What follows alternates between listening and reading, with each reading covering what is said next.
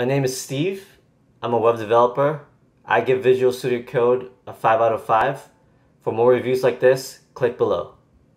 Used and considered was Vim. One of them is Vim and Atom. And one of the other IDEs that I wanted to use was either PHP Storm, because I do work with PHP, and if I remember correctly, PyCharm, because I used to work with Python. So those are the other IDEs that I considered, but in the end, I chose Visual Studio Code. One of the reasons why I chose Visual Studio Code was the fact that I could use it in any operating system. If I need to use it on Linux, I can download it in Linux. If I need to use it on Windows, I can easily download Windows, and there's no issues with it.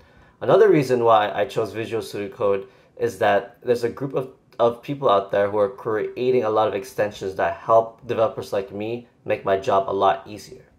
To get started on Visual Studio Code, it's really easy. It's not that hard to learn, and everything is just out there for you. When you first enter it, it does give you a tutorial, which I honestly don't think you need, but if you do, then it's a good way to start on using the IDE itself.